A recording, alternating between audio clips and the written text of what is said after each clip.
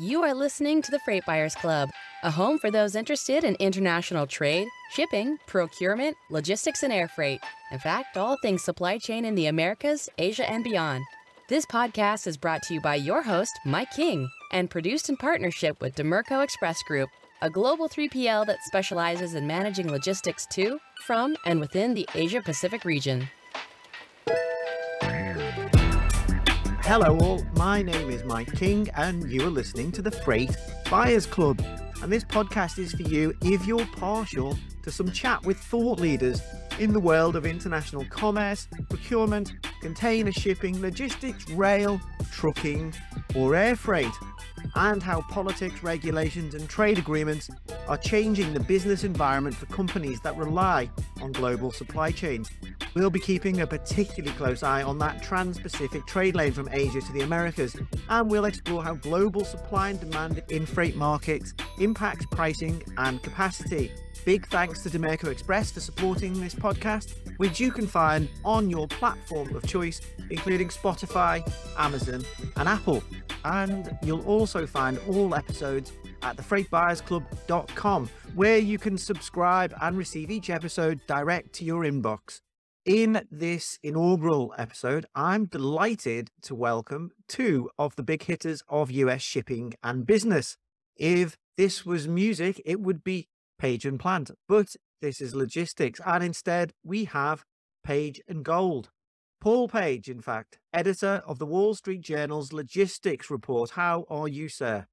I'm good. How are you, Mike? I'm very good. And welcome also to John Gold, Vice President for Supply Chain and Customs Policy, the National Retail Federation, the world's largest retail trade association. Hello, John. Hi, Mike. How are you? Excellent. Excellent. I'll push straight on. Guys, so first up, we're going to discuss the US economy. And I think it's fair to say that things have looked better. The U.S. economy added a solid 223,000 jobs last month, coming in above expectations. Now, U.S. production and retail sales have plunged, and this is added to fears that the world's largest economy may already be in a recession.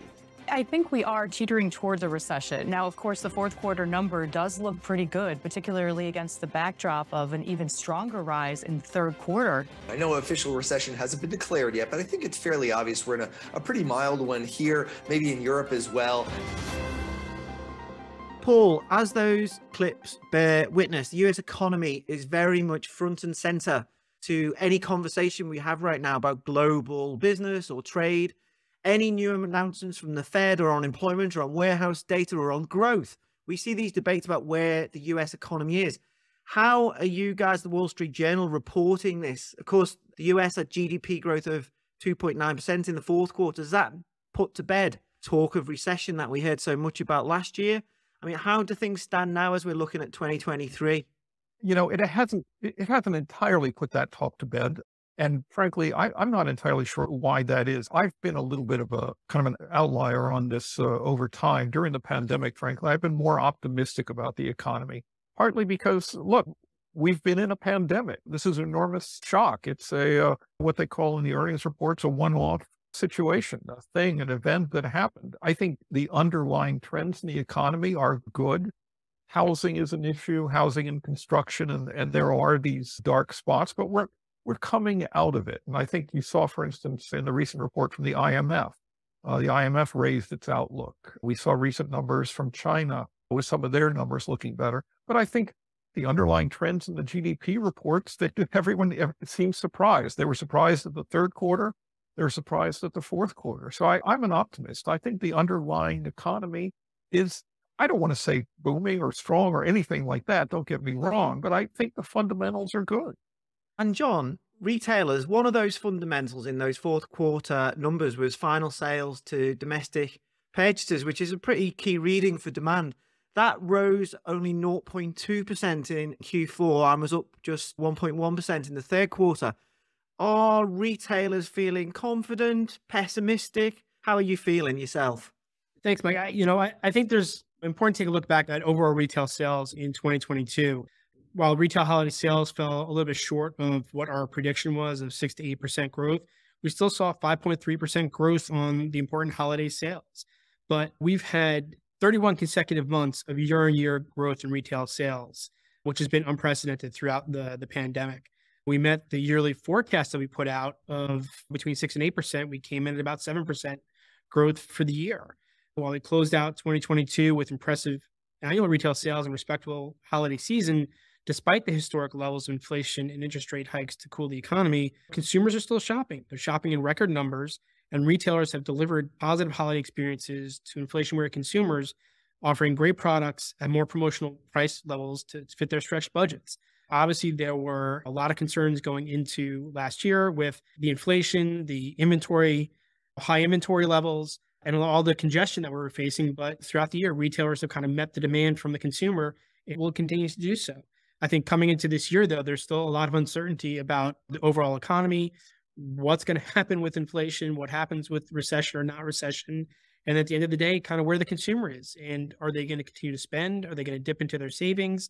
Where does it shake out? But I think for the most part, retailers feel pretty good and feel like they're going to be able to deliver on whatever the consumer needs. Paul, you've got something you want to add on that? And have you been looking at the retail sector as well at the Wall Street Journal? Yeah, I think John makes a really good point when he talks about the whole year, because this is something we're hearing as well from the carriers, that we all look at these things in terms of like to like, quarter to quarter, year over year growth. But the fact is, things were spread out during the year. And what we're hearing from carriers at this point is they're reporting their earnings. And as we talk to executives at shipping companies, is that a lot of retailers spread out their purchasing and their ordering during the year. And consumers did the same thing. Consumers bought early. So it was really much more of a spread out situation. We didn't have the typical kind of everyone piling in on December 18th kind of buying going on. So I think it's important to think of it in those terms. We can't look at just fourth quarter numbers or December numbers and say, oh my God, people just didn't buy. They just bought in September, October, November. And I think retailers stocked with that in mind. Mike, if I can add to that, I think Paul's exactly right. I think retailers, with all the challenges they were facing in the supply chain, certainly brought a lot more product in earlier on, recognizing that we're going to have a longer holiday season where consumers, because of concerns they had over product availability, over inflation and everything else, started buying earlier in the season. We've kind of gone away from the peak shipping season where it's August, September, October, and now started happening in June. And I know we'll get into this a little bit later on kind of why some of those products shipments got moved up. But the retailers are lengthening out their supply chains on kind of when they're bringing the product in. So again, don't just focus on what happened in the fourth quarter, because a lot of that stuff was brought in earlier in the season and was bought earlier in the season. We haven't even got all of the data from the carriers out for the fourth quarter, but what was interesting was Hapag's Lloyd's numbers are out and they seem way better than the rest of the market, unless some of those overall market figures aren't 100% correct. So I think we'll only be able to tell as we're a few more weeks into 2023 where that's going. John, just so we can look at some of those World Trade Organization numbers, their economists predicted in the fourth quarter that global merchandise trade volumes would grow 3.5% in 2022, but only 1% this year. Now, in terms of US merchandise imports, which is that super key trade across the modes, that's only expected to grow by just 0.8%. What are we looking at in 2023? Where's the NRF projections on imports? We still have these high US inventories, don't we? Well, I mean, it depends upon the category and the retailer as far as where the inventory levels are. There's certainly certain categories that are more impacted than others. Obviously, with the seasonality of certain products, they only sell at certain times during the year. But as far as where we're going to be on import volumes for this year, we don't have our full forecast out for the year yet. We probably won't have that for a few months. But our Global Port Tracker, our prediction right now through the first half of the year is that import levels will be down from where we've been over the past couple of years, kind of more down around the kind of pre-pandemic levels of volumes, which isn't surprising kind of where we are. I mean, again, the 31 plus months of sustained growth that we saw, the volumes that we saw just was not sustainable. I think right now we're looking at, again, kind of the first half of the year, the numbers being down back to your typical growth levels where we were pre-pandemic. And then I think second half of the year, again, everything depends on what happens with the economy, but I think we're looking at volumes to pick up once again for that back half, especially as we're planning for the 2023 holiday season. So we might see a traditional peak season in 2023. You're hoping we'll get seasonality back in container shipping and air cargo. Let's hope so. Let's hope we get some normalcy back into the whole system. But I think there are a lot of uncertainties that a lot of people are dealing with. But I think one of the key issues, we've got to address all the issues that we ran into over the past couple of years on the supply chain. Now that we've got some room to breathe to deal with those issues. For both of you, I mean, do you think there's lower demand in the first half? Will this allow some of those supply chain bottlenecks to be removed from the system over time? Slightly lower demand, is that what we needed? I think it certainly helps. I mean, look, let's be honest. A lot of the challenges that we faced over the past couple of years, the pandemic only further exacerbated. A lot of the challenges were there already. So I think now is the time to really focus in on how do we address those challenges.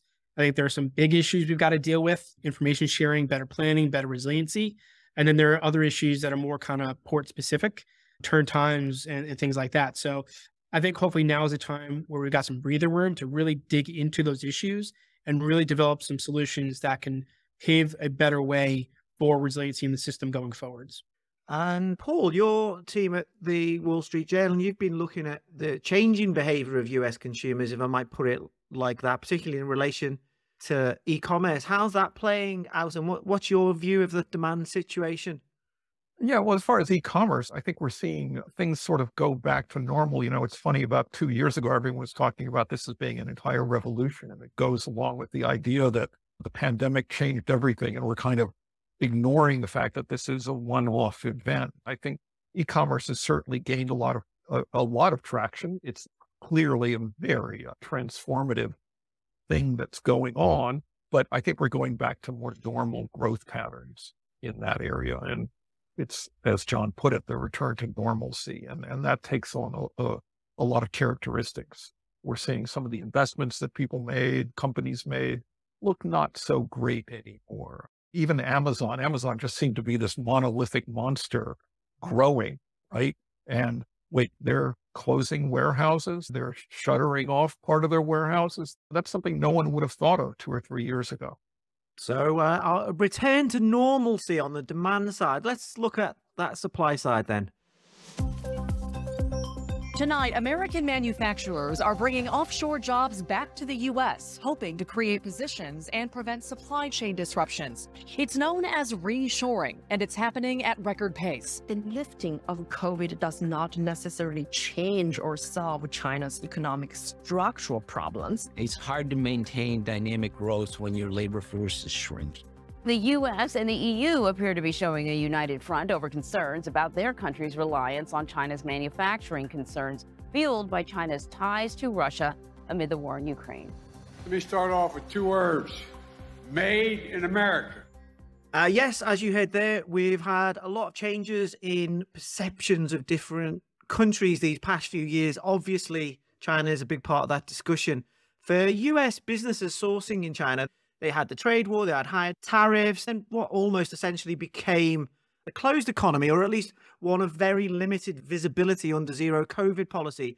And then overlaying that, we've had tensions in the South China Sea and the realization from war in Ukraine that in different parts of the world, countries have very different values and forms of government. I think I'm safe putting it that way. Paul, how have you been approaching this yourself from an editorial point of view? This changing landscape from a business and trade perspective, or what's your own views on this? Well, the role of China in supply chains, we think it's all set. It's set in stone, but it's existed the way it has for, I would say, 30 years. So yeah, it's transforming, and it's transforming in a lot of interesting, non-linear kinds of ways. Obviously, there's nearshoring going on. I think we're seeing growth in India and Vietnam. India particularly is interesting. I'm just seeing a lot of changes with Apple and semiconductor manufacturing and everything. That, I think, is going to have a profound impact on India, not necessarily this year, but over time. But what that adds up to is, I think, a much more fragmented supply chain. In some cases, like you could say there are 2 supply chains forming, a kind of traditional, what we've been used to, China-based supply chain, and, what I'll just call, prosaically enough, a non-China supply chain. And I think those are playing out in different ways for different products. For sensitive products like semiconductors, solar panels, and other kinds of things that have sort of geopolitics behind them, that's a whole different supply chain. If you're doing things like toys and construction materials, then maybe it's not such a strategic issue to source from China. John, post-COVID landscape for retailers, is it about shared values where you source your product, or is it about cost and quality? Is that still driving these decisions? I think, look, prior to the pandemic and going into the trade war, certainly retailers were looking at diversifying their supply chains for a variety of reasons. For the past 20 plus years I've been doing this, retailers have always looked to diversify for a variety of reasons. Certainly the trade war sped up some of that movement, trying to find alternatives to China. But I think as many found out, even then and during COVID, it takes time to switch your supply chain. It's not something that can be done overnight. It takes months, if not years, to find new vendors and suppliers that can meet all your requirements that you have on quality and quantity, meet any U.S. requirements, product safety requirements that are there, but also making sure you've got the skilled workforce where it needs to be, you've got logistics and infrastructure where it needs to be, and a lot of that still needs to be worked out. I think, as one person told me, there's no new China that has all the capacity that China does. So you can't move everything out of China all at once. It takes some time. But I think certainly folks have been looking to diversify, not just because of the tensions with the U.S.-China trade relationship, which I think are going to continue, but also realizing what's happened over the past couple of years with all the supply chain challenges, that you need a more diversified and more resilient supply chain. So not relying on a China only is really important. So I think folks looking at other countries, other sourcing opportunities in Southeast Asia, a lot of talk of nearshoring, onshoring. But again, you've got to make sure you've got the right mix of products at the right place. You've got the skill, the workforce that can make it, and all those other issues. And it just takes time to work through that. But it's happening. And I think you've got certainly some new laws in place that have been passed by Congress, signed by the president. Things like the CHIPS Act, which certainly has an impact on the tech sector. You've got the Inflation Reduction Act, which has an impact on sustainability and electric vehicles and things like that. And then you've got certainly an ongoing focus on the U.S.-China trade relationship in general. You've got legislation in place to address issues of forced labor, which is having an impact. And that's not just on China, but that's on anybody that China is providing inputs to as well. We're seeing an impact. So at the end of the day, I think retailers are looking to continue to diversify their supply chains and create more resiliency in their supply chains, which is really important at this point in time. So we're talking what, China plus one, multiple source countries, nearshoring, friendshoring? I think it's a mix of everything. And I think it really depends upon the retailer and what their mitigation strategy is and how they want to make sure that they have a resilient supply chain. I think one of the big lessons learned is the need for better visibility and better partnerships going forwards. If I can just chime in, it's interesting. I'm just sort of extrapolating from what John was saying, and I'm wondering what the impact is on the carrier community, because it seems to me, just looking as we talk about, I'm calling it fracturing or fragmenting, or John was saying diversifying supply chain and sort of a menu, all of the above menu of choices. What does that mean for carriers? And it seems to suggest the 24,000 TEU ship going from Shanghai to Los Angeles or Shanghai to Hamburg or Rotterdam is less important and less significant. You have to wonder about what that means for capacity decisions by carriers. And I don't know, the economies of scale are still there, but do they matter as much? Do they make that difference? Are there other things that matter? Well, maybe another way of looking at this is which countries are likely to benefit most, because I think that affects what you're talking about, Paul, which is port rotations, availability of infrastructure. Even you can go as far as say, how does changes in the alliance structure that we've seen recently with the breakup of the 2M, how does that affect carriers' ability to plan for these more diverse sourcing patterns? I think flexibility is key. I don't think anyone can really say what the 2M breakup means for the future of alliances exactly. I'm sure I know what the carriers or what the retailers would like to see, or maybe I can guess, but I think flexibility is key. And the alliances sort of lock up capacity and strategic decision making in a lot of ways. And I think what carriers need to do, John, correct me if I'm wrong, but ultimately what you're talking about in diversifying supply chains is flexibility on the part of the retailers, and carriers and logistics companies, it seems to me, would have to respond in flexible ways. No, Paul, I think you're absolutely right. And I think, again, one of the biggest lessons coming out of the pandemic is the need for better collaboration and better partnership. So this is where you've got to have the carriers really talking to their clients, their BCOs, to understand what these patterns are going to be. And the BCOs need to understand what the availability is for the carriers to respond to the new markets. How are the regular sailings into Vietnam, into India, into Cambodia? If we're looking to, again, I know there's going to be a big focus on Africa. What does the Africa trade look like? And again, if we're talking nearshoring, what does that look like in Central America? So I think having those ongoing discussions, understanding what the shifting trade is going to look like and how can the carrier community respond to where the needs are going to be, I think is really important. I want to come back to that shipper-carrier relationship, if I may, in a moment. But just finally, in this section, does it matter who produces these products? What I mean by that is, does the nationality of the company matter, or is it just where they're based? And I ask this because you see a lot of Asian companies, particularly Chinese companies, they are actually moving with their customers to these other countries. I don't think the nationality matters. I think what matters is that you're working with your suppliers that meet all of your requirements, that adhere to your standards, meet what you need in place. We certainly know that there are a lot of Chinese manufacturers that are moving into Southeast Asia, into Central America, and elsewhere. But I think, again, ensuring that they meet all of your different requirements, your CSR, sustainability, all that kind of stuff, meet the requirements of whatever the testing protocols are, whatever the U.S. requirements are, I think it is really important. It's not just about finding the lowest cost anymore. It's making sure you've got the right partner to make the right product, which is important. And again, making sure that they adhere to all of your requirements is key to this. And making sure you've got a partner who is truly a partner and can meet whatever comes next and is able to respond as quickly as possible is key to that. Paul, you mentioned that this varied by sector earlier. Does this vary by sector in terms of this changing geopolitical landscape, in terms of how American multinationals source, or which companies are their partners and what's the nationality of those companies, in terms of how government views what American multinationals do? Do you ever get that sense? Yeah, I mean, I think it matters. And John mentioned some of the lawmaking things that have been going on. What matters, it's not so much the view of the government, but the regulations that may be behind them and the potential regulations that may be behind them. There are reputational issues with sourcing from the Xinjiang region in China, for instance, but ultimately what matters is if customs is going to hold up your shipment of clothing if it comes from there. And if customs does that, again, the regulations matter. The government actions matter. The CHIPS Act matters.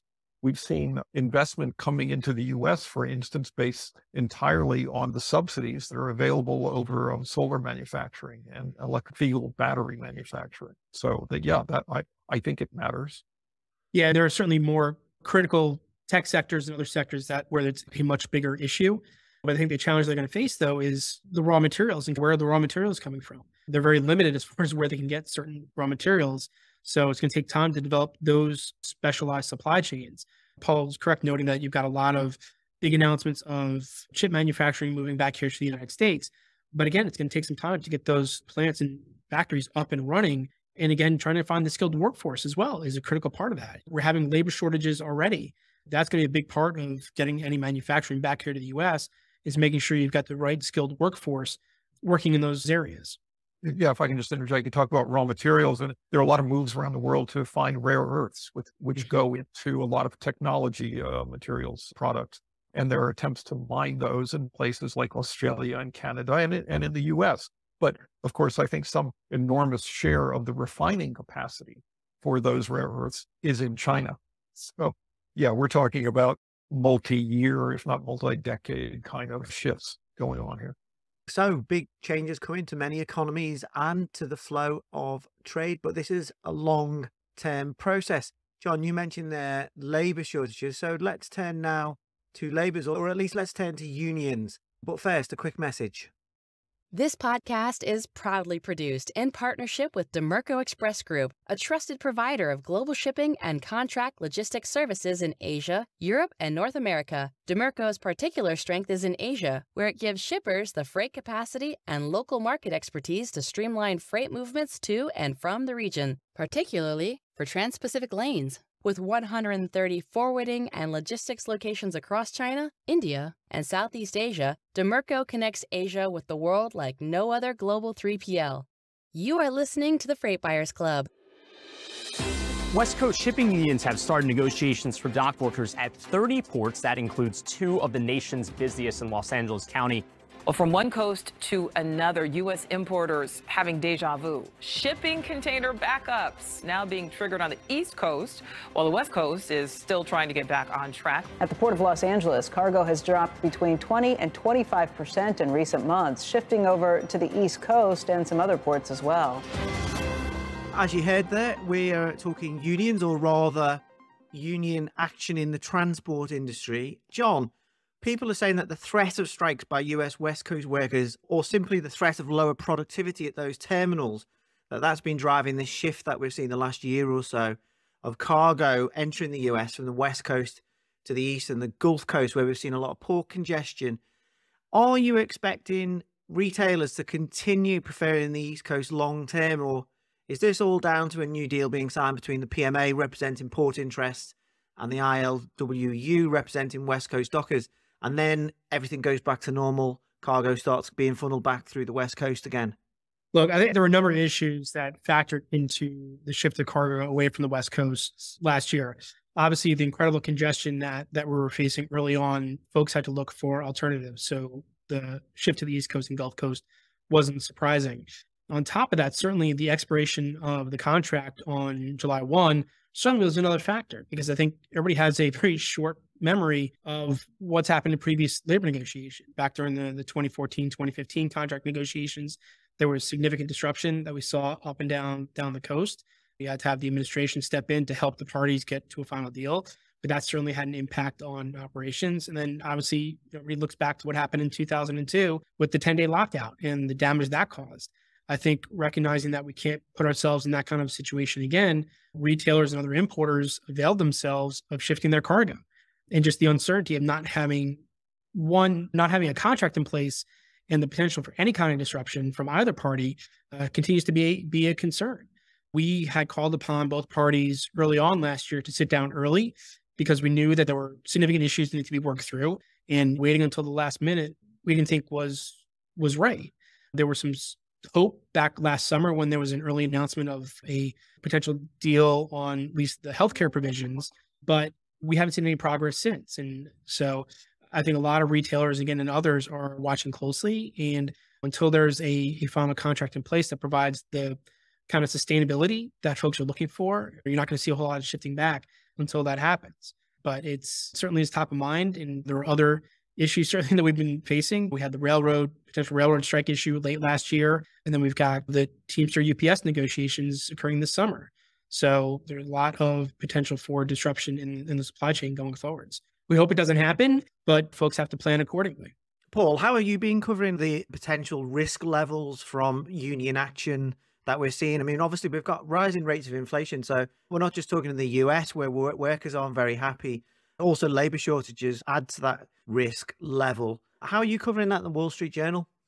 Yeah, I mean, look, it's going on, frankly, everywhere. I mean, John, you brought up the West Coast ports, and John, just I see, went right to UPS as well. Yeah. And I think we may be talking from the United Kingdom, and the UK has had its share of labor issues, particularly involving transport workers. We're seeing labor issues in France. So it's sort of a question of you can run, but you can't hide. I mean, I would wonder what's going on as we have the ILWU talks dragging on there. They're in danger actually of bleeding into the ILA talks on the East Coast as well. And I think generally the outlook for that is a bit more sanguine than it is on the West Coast, but that's still hanging out there. So it's a real cloud. And ultimately, I think it calls for, and it's the same theme I had earlier when we were talking about nearshoring. I think when John talks about people being concerned about the uncertainty, it calls for flexibility. It calls for people being shippers and carriers as well, having systems in place and having relationships in place and having the distribution centers, say on the East Coast or on the Gulf Coast, having infrastructure in place that allows them to pivot and respond. And the bigger retailers, the bigger shippers, importers are the ones who are better able to do that generally. We saw last year this front loading of cargo. Now, it wasn't just due to this threat at the West Coast and that 1st of July deadline. There was other factors involved. But if there's not an East Coast deal early with the ILA, is that a threat? Will retailers preempt any failure to come to a deal, or are we looking too far ahead? I think, does that deal finish in September 2024? Yeah, I mean, I think we still got some time on the ILA negotiations, and I think there have been some positive signals thus far out of both the ILA and USMX that they're potentially sitting down to talk about an early extension of the contract, a multi-year extension, which I think would provide, again, that stability that many are looking for. They certainly have gained over the past year or so with the volumes they've seen. I mean, New York, New Jersey's taken over as the kind of the top port in the US, where it's typically LA and Long Beach. Obviously, you combine LA and Long Beach, they're still number one, but when you separate them out, New York, New Jersey certainly has gained, as well as every other port along the East Coast and Gulf Coast. You look at some of the numbers from Baltimore, South Carolina, Houston. I mean, they were gangbusters, and they don't want to lose that cargo. So they're going to do everything they can to ensure that they can maintain it. And I think, as Paul noted, one of the considerations for retailers is what their network looks like and being close to the customers. That's why we're seeing building up new distribution center, fulfillment centers to meet the rising population on East Coast and Gulf Coast. So that certainly is a critical part of this. The other piece of it too, as we noted, it wasn't just the labor talks that folks shifted away from California or the West Coast in general, but looking at the business environment in California now as well is certainly on top of everybody's mind. Looking at things like AB5 and the potential impact on drivers, the clean truck rules, new environmental requirements on warehousing or not being able to build new warehousing. All of that certainly comes into play as retailers are evaluating their supply chains and looking at where does it make the most sense to bring their merchandise through and meet the consumer. Yeah, and just to add to that, there's been a big macro change in the sort of balance, the economic balance in the U.S. towards the Southeast. Manufacturing and population growth is going to the Southeast. And to what extent that changes your decisions on shipping is interesting. But a lot of companies are finding it beneficial to ship into Houston and Mobile and Charleston, Savannah, as you say, John. And so I think that's a big trend, the sort of manufacturing shift to the Southeast. And this change in US logistics networks, or this shift, how have trucking and rail networks been adapting to this? Is this happening quick enough? Or is this where we've seen some of these delays in the system? And Paul, also, just to throw in another question, you've also noticed a shift in air cargo as well as this manufacturing supply chains alter slightly. Yeah, indeed. I think a lot more infrastructure needs to match this movement. There is infrastructure going on. A lot of it isn't necessarily big projects, but we're talking about rail infrastructure, rail growing out of Savannah, rail connections and highway connections out of Savannah and Charleston, rail connections and also highway connections out of Texas. A lot of that is being added sort of in incremental ways. And I think it's important, and that's going to help adapt and shift the flow of goods. John, would you agree with that? No, I completely agree. I think you've got to have logistics network to meet the needs. So I think building the infrastructure is a key part of that, but making sure you've got the equipment availability as well. I mean, that certainly was one of the biggest issues we saw last year, the whole issue of the chassis and availability of chassis, to make sure you got the right equipment in the right place to meet the need. So I think, again, here is where partnering and having that collaboration is important so that you are trucking, rail, air partners all understand kind of what shift is happening and what you're going to need to achieve that shift. It's not just building out the roads and network, but it's having better collaboration, having better information sharing is critical. Yeah, and you mentioned air cargo, Mike. It's interesting with all the manufacturing moving to the Southeast or growing much more in the Southeast. Air cargo operations are advancing in some of those places to accommodate that. There's a longstanding business in Huntsville, but there are a lot of places in South Carolina, for instance, that are seeing growth. I think the air cargo operators and logistics providers are following the manufacturers into that region. Okay, let's look at the cost of freight. The container shipping cycle appears to be coming down from its highs. Soaring inflation and looming recessions in some economies have lowered demand. Global shipping operator DP World expects freight rates to fall by as much as 20% this year as demand from consumers begins to slow down. I guess, guys, that one of the big boons for US retailers and US businesses in general is that the cost of most forms of transport has now returned to pre-COVID levels or thereabouts. Just take the cost of shipping from Asia. At the height of the shipping boom into the US West Coast, you're looking at $15,000 or so, 40-foot container from Asia, and that's now down $2,000 or even lower, I'm hearing, on that spot market.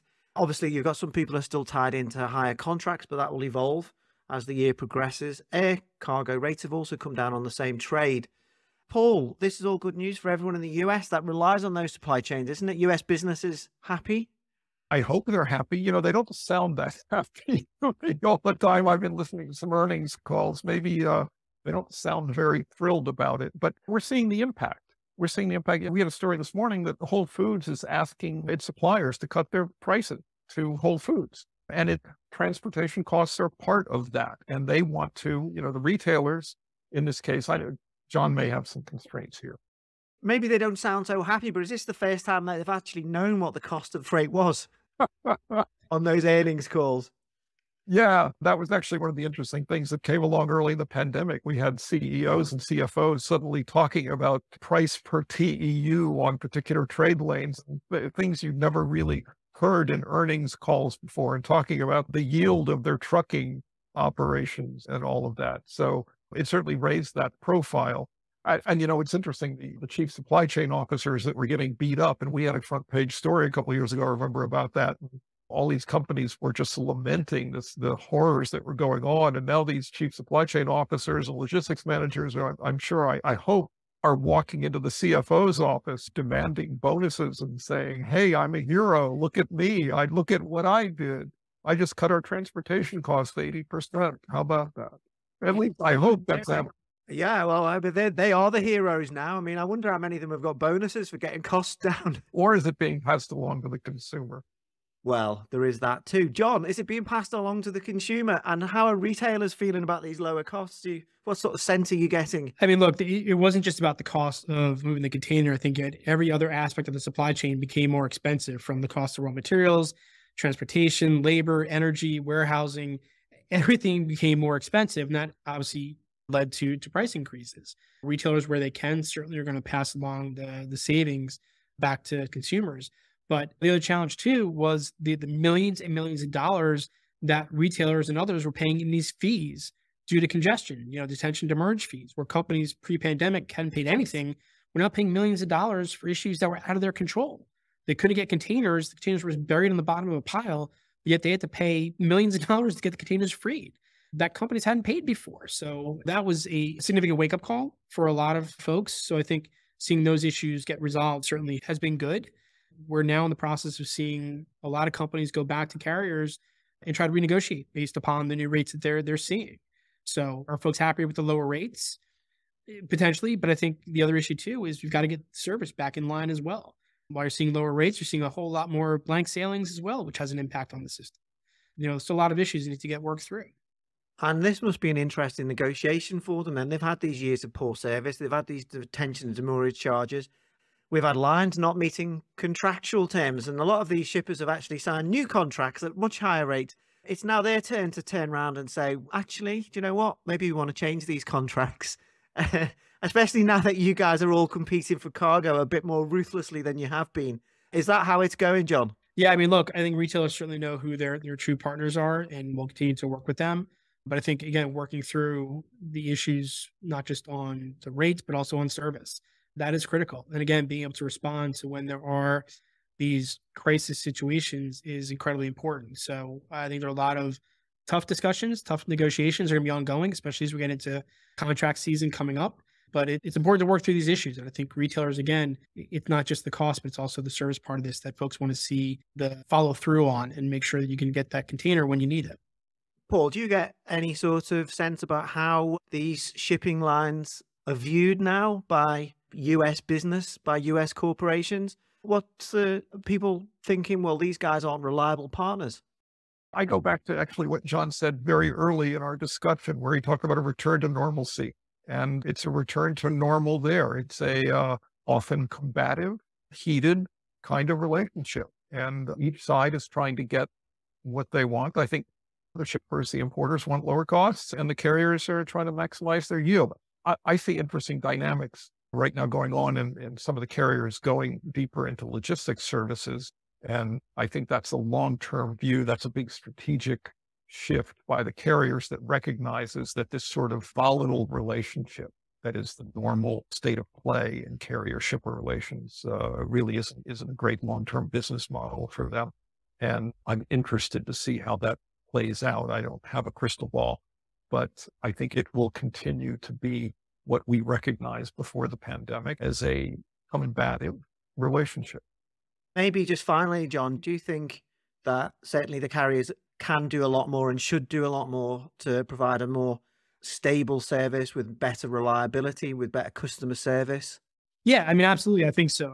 Again, this is where I keep throwing out the word partnership. It's critical. There's got to be better collaboration among all parties.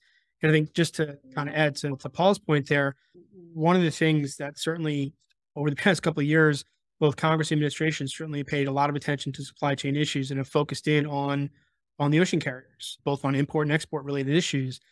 I don't think that's going to go away. I think there's going to be continued focus on the supply chain in general, but also on the carriers, especially as you see implementation of the Ocean Shipping Reform Act and how that goes forwards. But as Paul noted, buying up some of these other services as well, I think some folks are going to be looking at that and how that impacts the supply chain too. There certainly will be some potential regulatory focus on these issues. We're talking about what we've learned from the COVID years. So finally, for both of you, what would be your top three, but if you say a few more, I don't mind, takeaways from the COVID years in terms of international trade, or what we've learned about how the business of freight, logistics, shipping and supply chains has been impacted by this pandemic? Are there any positives we can take away? I mean, I think, look, first and foremost, I think everybody recognizes supply chains are complex. The fact that you saw supply chain on the nightly news for 2 years, folks understood what the challenges were. But I think many of the issues that we saw, especially related to congestion, existed prior to the pandemic, which is something we've continued to talk about. They were only further exacerbated, but we need all stakeholders to come together to work now to address these issues, to ensure that we're better prepared for whatever comes next and create more resiliency in the system. So I think that's first and foremost. I think second, despite all the challenges we faced, retailers remain resilient in meeting the needs for their customers. They continue to focus on building more resiliency and visibility into their supply chains. We talked about early on the fact that retailers, you saw the boom in e-commerce. That was a response to folks being at home with nothing to do but buy stuff online, essentially. But for those retailers that were not deemed as being critical, to implement programs such as buy online, pick up in store, curbside pickup, those kind of investments that they hadn't planned for a couple of years, but now are critical. Consumers still like to do that. So the resiliency of the retail industry certainly has been front and center throughout this pandemic. And then finally, partnerships and communication are critical, both internal and external to the organization. I think that is one of the biggest lessons learned, as we kind of highlighted the fact that CEOs, CFOs were now talking supply chains on every one of their earnings calls, the fact that supply chain was at every part of the leadership discussions and throughout the organization, and have better alignment so folks understand what's happening at any point in time and can work to address whatever situation arises. So having that communication internally to know what your plans are, but also having the right partners externally, whether it's vendors, transportation providers, whoever, that can implement your plan is critical. And I think that's something that retailers are going to continue to push on. Paul, what's your three big takeaways aside from the obvious elephant in the room, which is that COVID's been brilliant for the WSJ logistics report, no doubt? Oh, well, I'm not sure I would say that, because I'm not going to go there with that. But I would say, that we learned that the supply chains and the supply chain, if you can broaden it out, and supply chains, the smaller ones, the ones that make up the bigger supply chain, are much more fragile than we thought. And I don't mean that as a negative. To me, that, again, as a reporter, look, I'm a journalist. John knows I hate to be positive. It's the last thing I want to do. But look, it's a miracle. It all worked. And I understand, I know what happened to the Evergreen ship. And I know that you went to the store and there was no toilet paper and all those things happened. But that, to me, that draws attention to the fact that we expect that to happen every day. And when it didn't, it really called attention to what a miracle the whole supply chain is. And I hate to be too positive or poetic even, but it all worked. I had an interesting conversation. I remember we were talking about covering the development of the vaccine. We were all coming together as a team, and everyone's talking about the way this is made and how Pfizer is going to do this and that. And then everyone looks at me like, well, how are the carriers, what are the problems with the carriers and how this is going to be moved? And I said, they'll move it. They do it. They do it all the time. And there will not be a problem with shipping the vaccine. That's not where the issue is going to be, right? And that proved to be correct. Everyone in the room raised their eyebrows and said, what are you talking about? But it worked. And I think by and large, yeah, we all point to these things that happened, like the Suez Canal incident and various things. And certainly there were enormous numbers of strains, but the entire world shut down over a potentially humanity devastating virus. And if you think the economy and everything was going to move normally, that's really delusional. The supply chain worked. And it's a miracle. I think it's a miracle. I mean, it's why I cover this stuff. It's a miracle to watch it. It's incredible to see. And it worked. For all the things that were stuck at the Port of Los Angeles, things were also moving through there. You know, trucks were moving. Truck drivers were delivering goods, even though the truck stops in parts of the U.S. were entirely shut down. People weren't allowed in. And yet things kept moving. And I think to me, that's sort of a big, I guess, one big takeaway. I completely agree with Paul on that. The fact that we had record-setting volumes coming through our ports, despite all the challenges we faced. We had 31 months of consecutive growth in the retail sector. Things worked. Despite all the challenges we faced, things worked. The supply chain worked. But we've got to address these problems for the future because, again, we saw what happens when things break down, and we've got to create more resiliency. So, yeah, it worked. We've got to find a better path forwards to ensure we don't have complete shutdown and chaos when the next event happens. And if we didn't have any shutdowns or breakdowns, we'd have less stories to cover, I think, Paul. Yeah, you see the difference here. You see the journalist being very positive and upbeat, and the business guy is like throwing water on it. No, you're wrong here. It's wrong. It's all wrong, the wrong way around. Well, it was a nice way to finish the podcast. Paul Page, editor of the WSJ Logistics Report of the Wall Street Journal, and John Gold, Vice President for Supply Chain and Customs Policy at the National Retail Federation. Thanks very much for joining me today on the Freight Buyers Club. Thanks, Mike. Thank you, Mike. We hope you enjoyed this episode of the Freight Buyers Club, produced in partnership with the Dimerco Express Group. Please subscribe and follow on your platform of choice or sign up for delivery to your inbox at thefreightbuyersclub.com. This podcast wouldn't have been possible without the fantastic editing of Karen Ball and Tom Matthews. And finally, thank you all for listening. The next episode will be with you soon.